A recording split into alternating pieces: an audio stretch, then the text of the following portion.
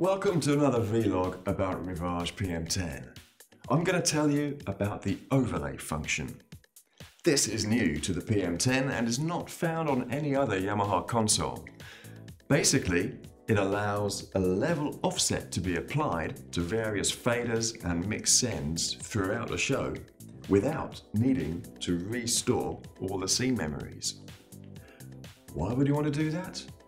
Well, imagine you have a musical show with 100 scenes and different levels set for each scene.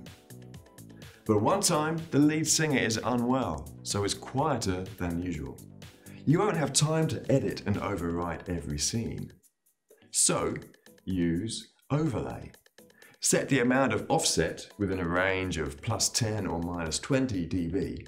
Then, that offset will be applied to each scene that is recalled. Here's how to use it. Press the overlay key to open the page, or navigate to it via the scene menu.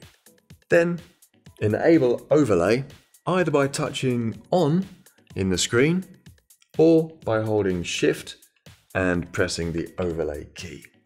Select the channel and then adjust the required offset. You can also offset the mix and matrix sends, the output channels, and the DCA faders. If you have lots of faders to adjust, for example, the whole brass section is playing louder than normal, then you could put the faders into edit mode by pressing and holding the overlay key.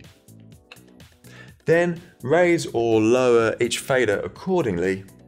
Press and hold overlay again to apply. You have a library available to store the settings in case they are needed regularly.